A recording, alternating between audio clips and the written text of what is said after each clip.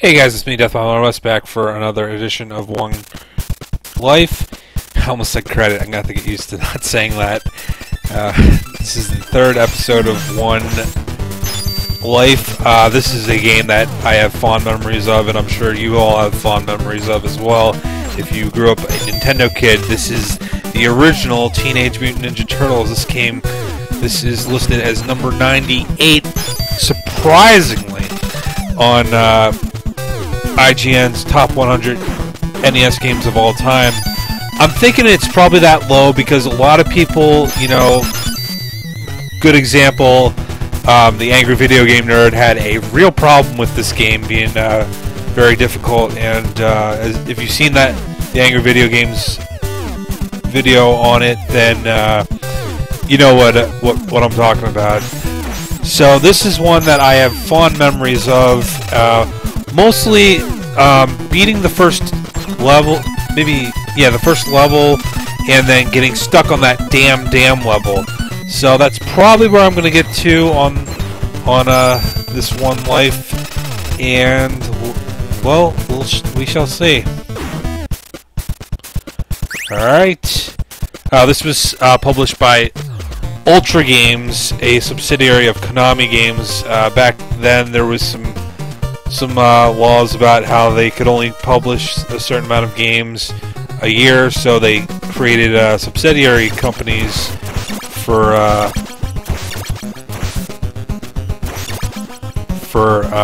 publishing getting more games out. It's kind of silly. It's like, who cares if it's the same company? I'm guessing that they did it, from what I read and gathered, it had to do a lot with they didn't want the market to get oversaturated like it had during the Atari days, which ultimately led to the video game crash of the early 1980s. a Foot Clan soldier as a little mini boss. It's pretty funny, actually.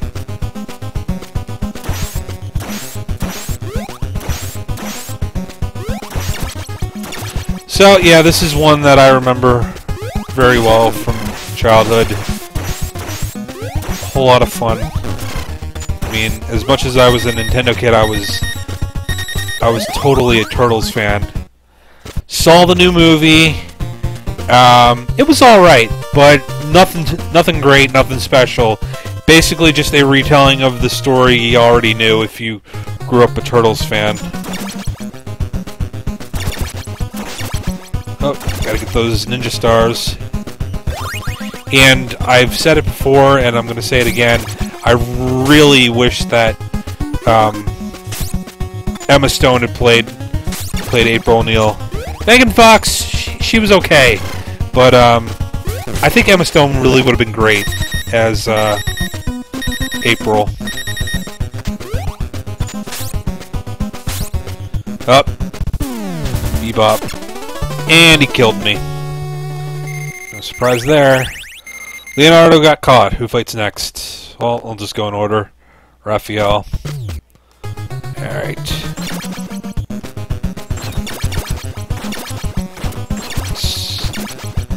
So yeah, I'm gonna guess that I'm probably gonna get to the dam, and then I'm probably gonna die. Just like I did as a kid. I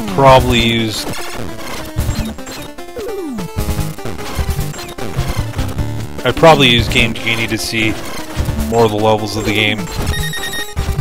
And he's gonna kill me. Oh, that's right, you can switch turtles while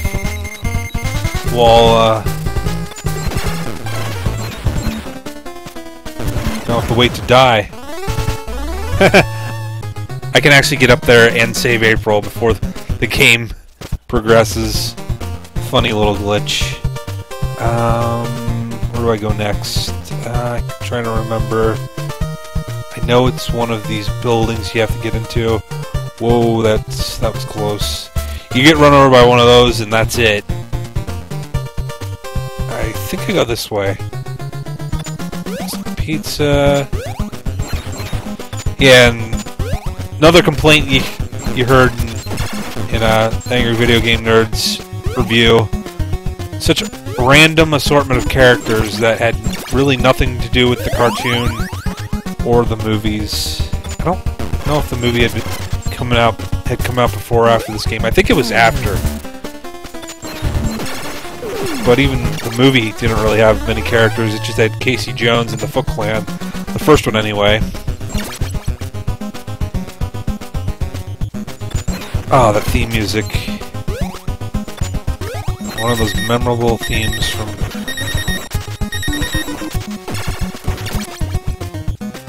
Alright, let's just keep moving on. I have to actually fight all these guys. Yep, this is the building you want to go into. And there's a whole bunch of shit in the way. Let's switch to Donatello. Even though I kind of want to save him for something later on. Oh man, that screen slowdown. That was notoriously bad on this game, as you can see. Nunchuck dude. Alright. Here's a glitch that everyone knows that's played this game. You stand there, and while he jumps... No, it's not working. Oh. It's just... You have to time it right. Kind of a strange glitch.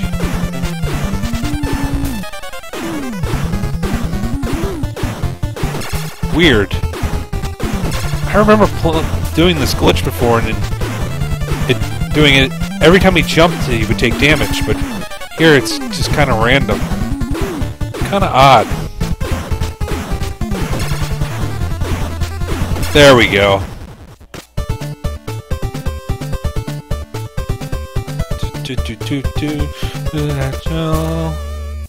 It's cool that they got the Turtles theme in there from the cartoon. Don't let the Foot Clan destroy the dam.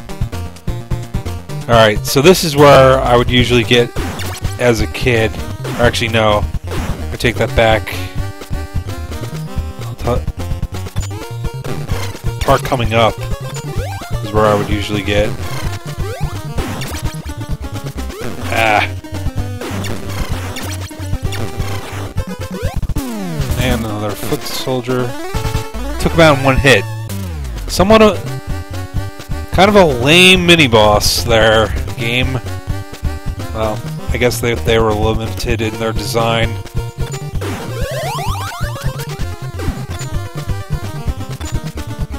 Ah, damn it.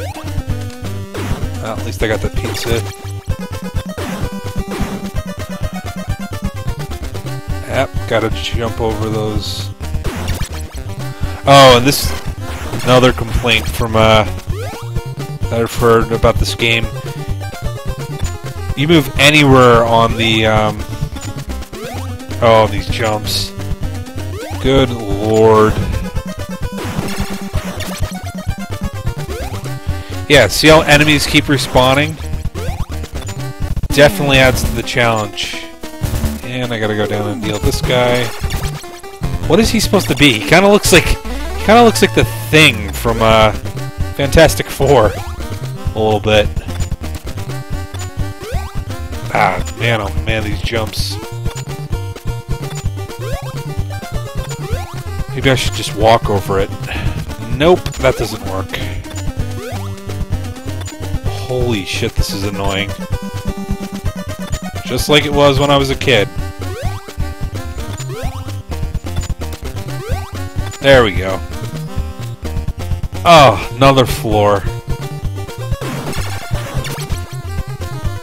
Okay, keep on moving. Good thing is, most of these enemies just take a hit, or if they take multiple hits, they usually stop in their tracks and you can just beat them up till they die.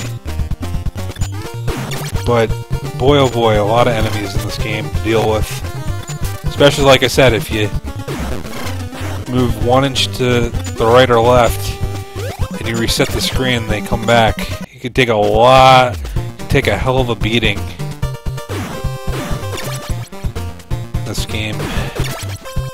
Alright, so here is where I would usually get as a kid.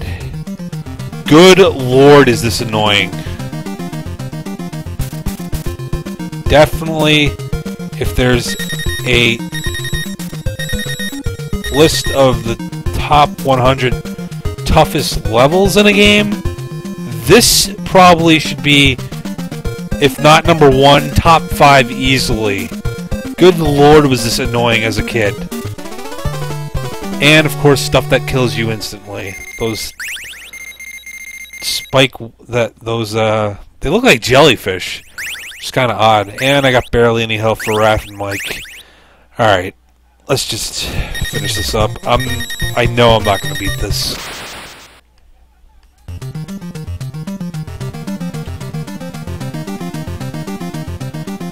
Yeah, that's the one thing. You can find power-ups in this game. I don't know if they respawn though. But what difference would it make? Because then you'd have to go all the way through the level again and get beat up by all kinds of stupid shit. Is there a bomb over here? Yep, there is. Wow, I'm surprised I actually was able to clear 2 of these bombs. Oh, and of course those spinny spike things.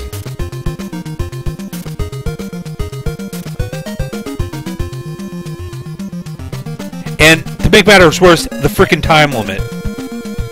God almighty, was this annoying. That's another one. Alright, let's see, is there another one over here? Nope, just one of those... one of those spinny things. Okay. Finish things up with Raphael.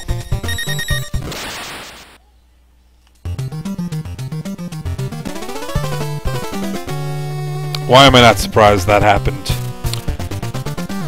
So anyway, guys, that was the original Teenage Mutant Ninja Turtles for the NES. I've got to say, it is not a bad game. It's just that damn level. I mean, it was a lot of trouble as a kid, a lot of trouble now. But as far as I could tell, if you could get by that one, more bullshit that you'd probably run into. So that was Teenage Mutant Ninja Turtles for One Life. Take care, guys. Bye bye.